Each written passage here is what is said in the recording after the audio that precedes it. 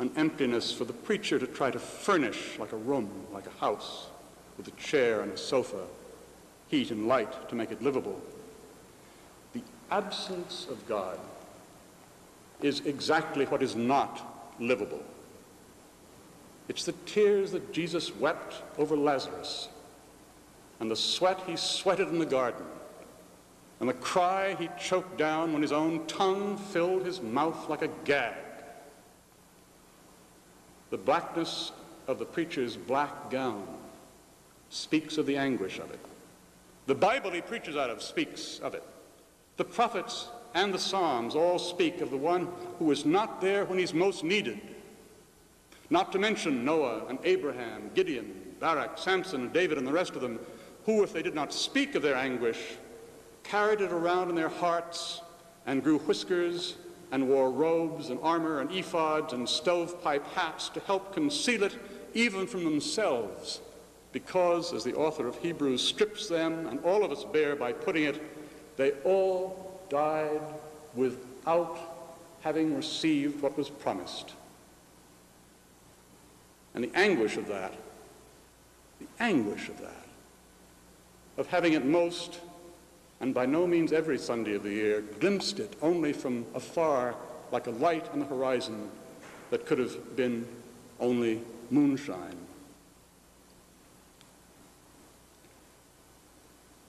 The cross,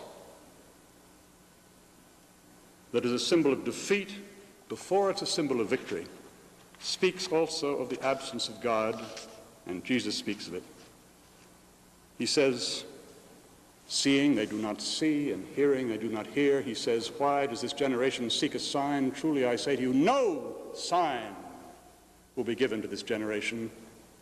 And on the cross, as far as we're told, no sign was given to him either.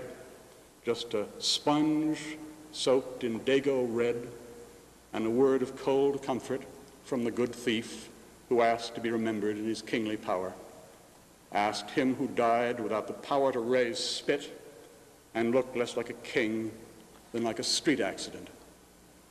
He says, my God, why have you left me holding the bag, holding the world, when I can hardly any longer hold up my own head? Jesus shares with us the darkness of what it is to be without God, as well as showing forth the glory of what it is to be with God.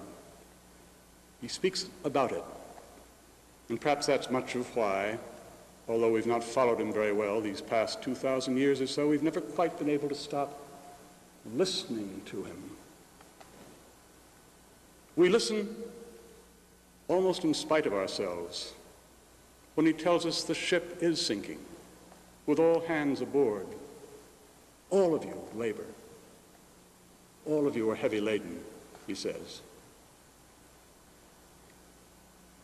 It's an appalling thing to tell us, and we're trying so hard to pretend that it isn't so, just as it's appalling to tell even the young and beautiful and full of hope that the poor, naked wretches of the world are themselves. But even as we are appalled, we listen, because we know that he knows the worst as well as we do. Kilroy has been there before us. The old ones and the young ones, the smart ones and the dumb ones, the lucky and the unlucky, the eggheads and the potheads, the gay libs and the hard hats. They all listen, as they may listen even to the preacher if he will take the chance himself of being embarrassing, appalling us by exposing the nakedness of the poor naked riches and his own nakedness. The world hides God from us, or we hide ourselves from God, or for reasons of his own, God hides himself from us. But however you account for it, he's often more conspicuous, God is, by his absence than by his presence, and his absence is much of what we labor under and are heavy laden by. Just as sacramental theology speaks of a doctrine of the real presence Maybe it should speak also of a doctrine of the real absence, because absence can be sacramental too. A door left open, a chamber of the heart kept ready and waiting.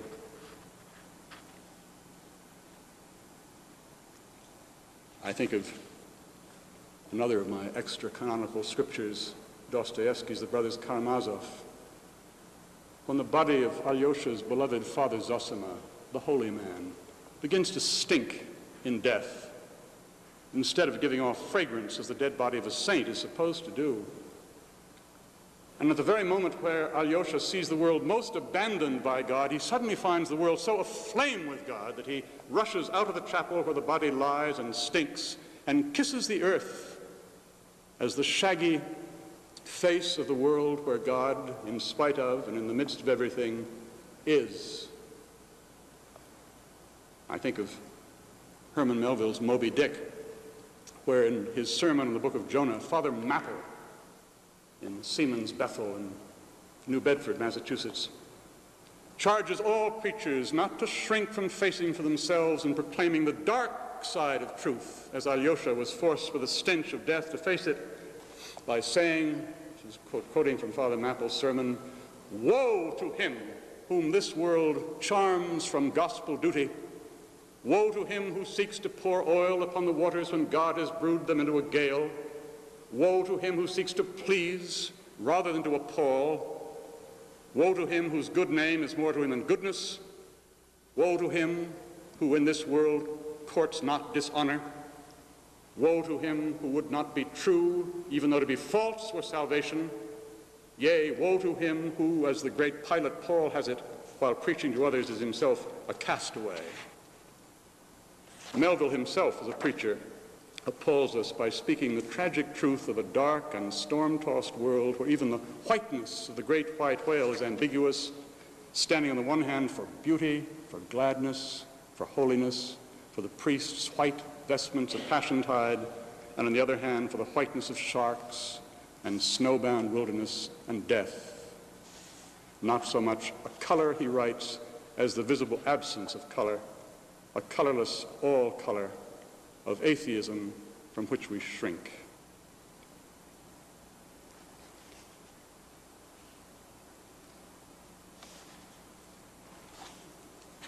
In the beginning, the earth was without form and void, and darkness was upon the face of the deep.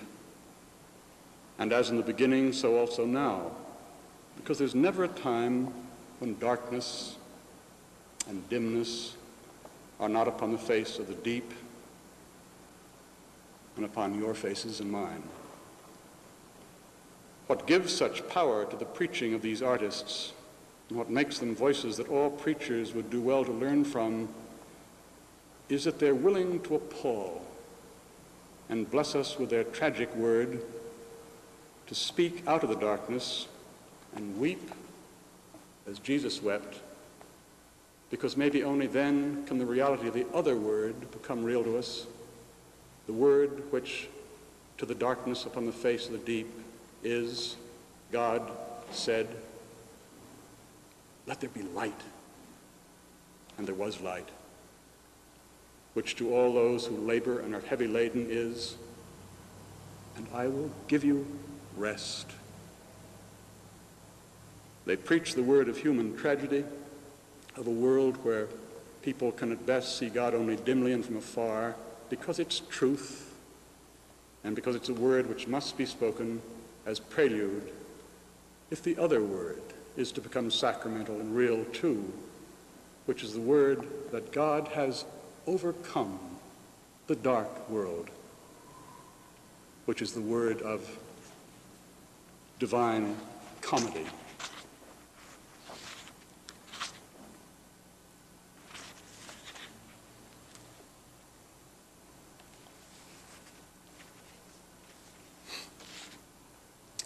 Doug sang as one of his songs about the scene that I think this lecture, as I remember, begins with.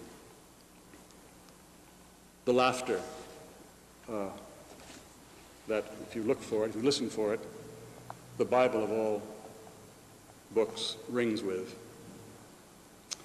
The gospel is comedy.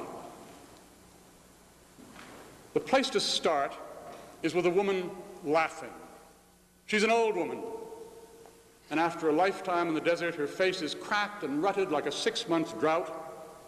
She hunches her shoulders around her ears and starts to shake. She squinties her eyes shut, and her laughter is all china teeth and wheeze and tears running down as she rocks back and forth in the kitchen chair.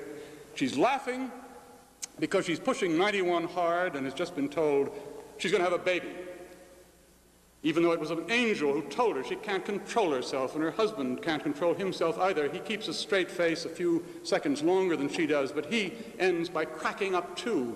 Even the angel is not unaffected. He hides his mouth behind his golden scapular, but you can see it in his eyes. They're larkspur blue and brimming with something of which the laughter of the old woman and her husband is at best only a rough translation. The old woman's name is Sarah, of course, and the old man's name is Abraham, and they're laughing at the idea of a baby's being born in the geriatric ward and Medicare's picking up the tab. They're laughing because the angel not only seems to believe it, but seems to expect them to believe it too. They're laughing because with part of themselves they do believe it. They're laughing because with another part of themselves they know it would take a fool to believe it. They're laughing because laughing is better than crying, and maybe not even all that different. They're laughing because if by some crazy chance it should just happen to come true, then they would really have something to laugh about. They're laughing at God and with God, and they're laughing at themselves too, because laughter has that in common with weeping. No matter what the immediate occasion of either your laughter or your tears, the object of both ends up being yourself and your own life.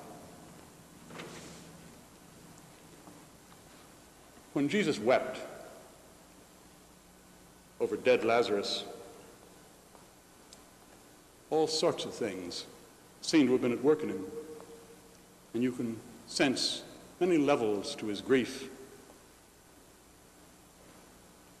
He wept because his friend was dead and he loved him. Beneath that, he wept because, as Mary and Martha both tactlessly reminded him, if he had only been present, Lazarus needn't have died, and he was not present. Beneath that, he wept perhaps because if only God had been present, then too Lazarus needn't have died, and God was not present either, apparently, at least not in the way and to the degree that he was needed. Then, beneath even that, it's as if his grief goes so deep that it is for the whole world that Jesus is weeping, and the tragedy of the human condition, which is to live in a world where again and again God is either not present, or at least not in the way and to the degree that man needs him to be present.